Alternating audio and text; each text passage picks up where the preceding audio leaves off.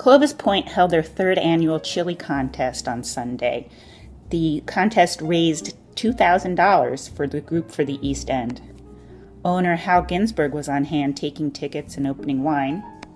Chef Noah Schwartz and his wife Sunita won Best Chili Made by a Pro for their chipotle braised short rib and black bean chili. Chef Leah Fallon put fried onions on top of her chili. Chris Augusta from Harvest B&B had a very spicy chili. And the amateur winner was Carolyn Kennedy for her Southwestern Chipotle chili. We'll see you next year.